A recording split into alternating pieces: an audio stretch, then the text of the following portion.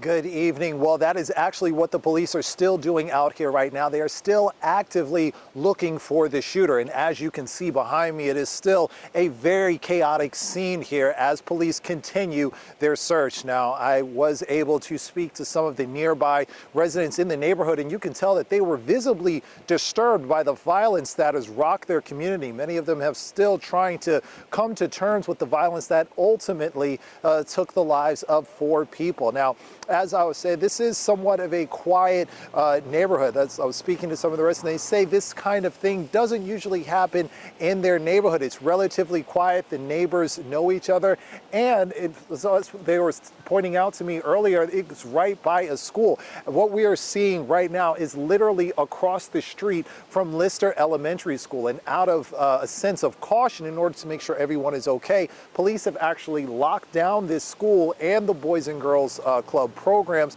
that were taking place at this school while they continue to look for their shooter. Now, as we were saying earlier, the person that was transported to the hospital with life-threatening injuries, unfortunately, that person has passed, and police are saying that they are advising people that are still that live in this neighborhood but haven't made it home yet to stay away for the time being, because they need the space and the opportunities to do their jobs, not only to find out what happened, but to also track down this suspect. But for now, we're live in Tacoma. Lionel Donovan, King 5 News.